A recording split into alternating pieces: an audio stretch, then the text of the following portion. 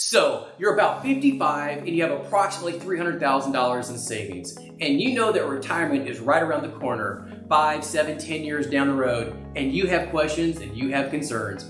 You want to make sure that you never outlive your money so you're not a burden on loved ones. You want to make sure you pay the least amount of taxes. When you turn on your Social Security, all of those things are a concern. Hi, I'm Tony Hansman, if we haven't met, and I'm with Guardian Financial. We're a wealth management firm, and we help families who are in or near retirement. And today, I put together a hypothetical case, so let's jump right into it. So here we have Jim and Pam hypothetical. They're both 55 years of age, and they both want to retire 10 years from now at the age of 65.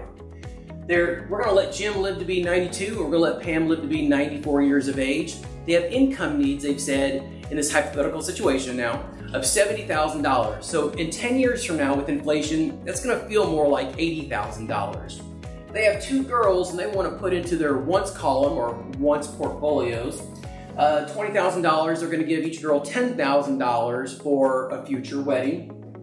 Nothing in the wish columns for this scenario, but in the savings column, we've got $275,000 in 401ks and IRAs, and $25,000 in after-tax accounts. Now right here I want to say this is very common where most people have a lot of money in tax-deferred places. I'd like to see a little more balance between these tax-deferred accounts, after-tax accounts, and then a tax-free account. If we could balance those out a little bit, that would be a good possibility for them to do or work on over the next 10 years before they get the age of 65.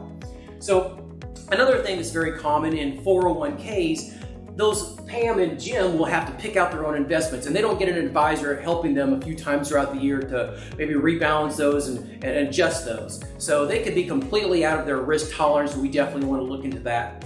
And their biggest concerns are going to be this: Tony, what should we be doing for the next 10 years to prepare ourselves for retirement? They're concerned about income planning. How do we make sure that we never outlive our money so we're not a burden on loved ones?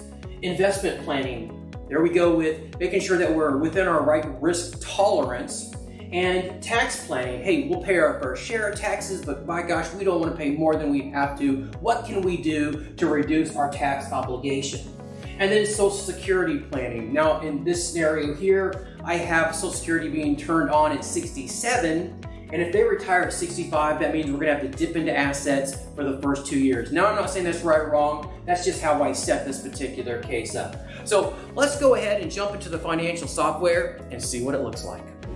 So let's take a look at Jim and Pam's goals. You can see we have needs, wants, and wishes. In the needs column, they have $70,000. That's what they want when they retire in 10 years from now. And obviously we talked about that that's going to be much higher due to inflation. When Jim passes away, Pam will take about half of that income for those last 2 years of her life.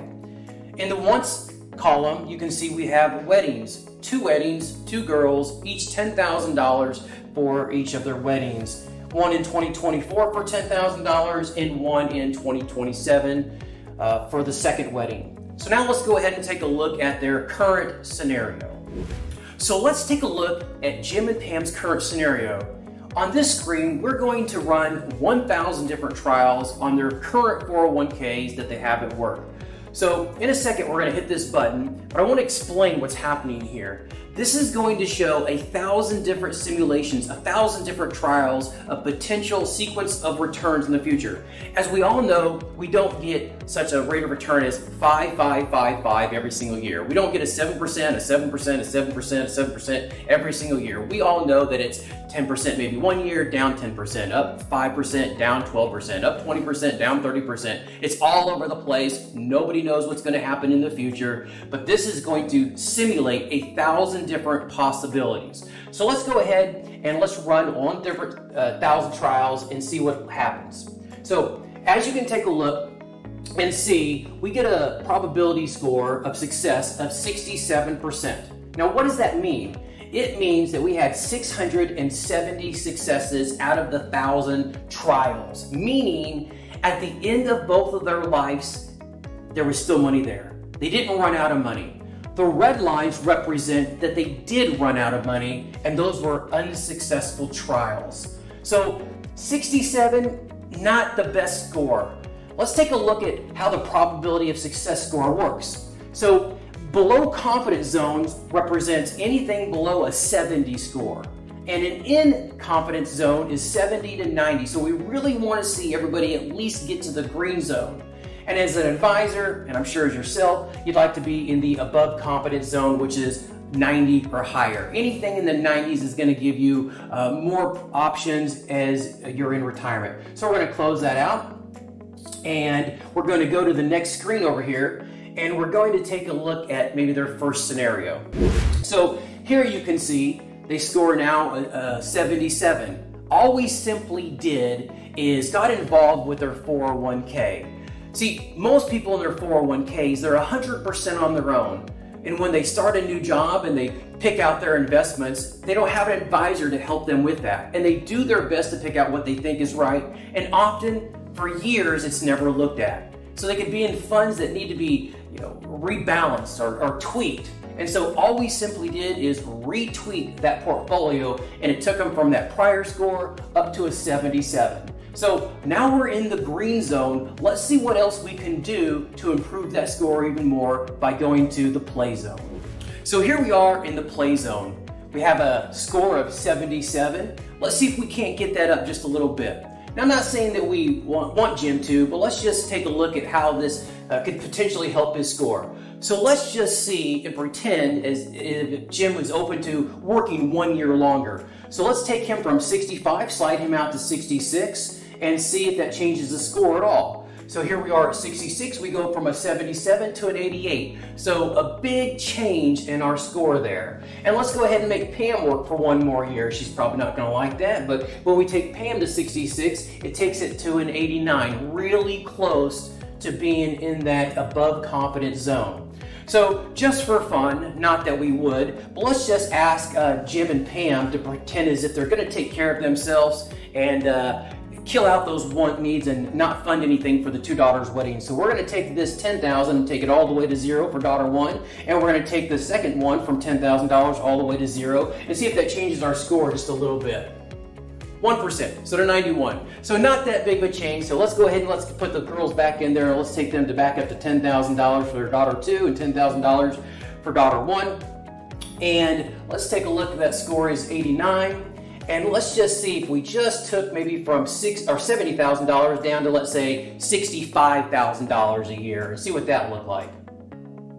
And so our score goes all the way to a 98. Now we're way above our confidence zone. So as you can see, there's a lot of different things that you can be tweaking inside of your retirement plan long before you get ready to retire, in this case 10 years.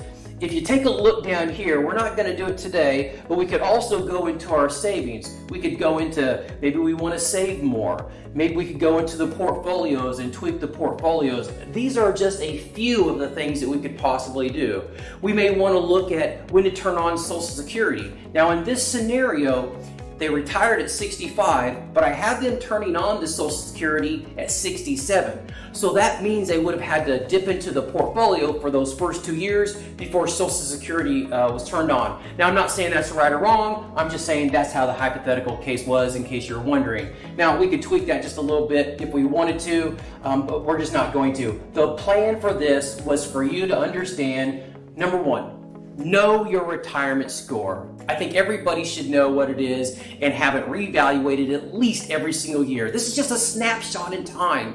You want to reevaluate it because life changes and so will your score. Number 2, figure out how long you should be working, what your needs are, what your wishes are. Maybe the savings plan needs to be a little bit more. Maybe it could be a little bit less. If you know that score, it's going to help you figure out how to make those changes. And then also remember, try not to overfund your tax-deferred accounts. This is one of the biggest problems that I see when people are in their 50s saving for retirement. See if it makes sense for you and your family to have 3 accounts that are a little bit more equal size. The tax-deferred account, which is the 401k or the IRA. The after-tax accounts, that's the one that they had $25,000 in. That could be a savings checking account, something like that, the bank. And then my favorite is that Roth account, which is tax-free growth.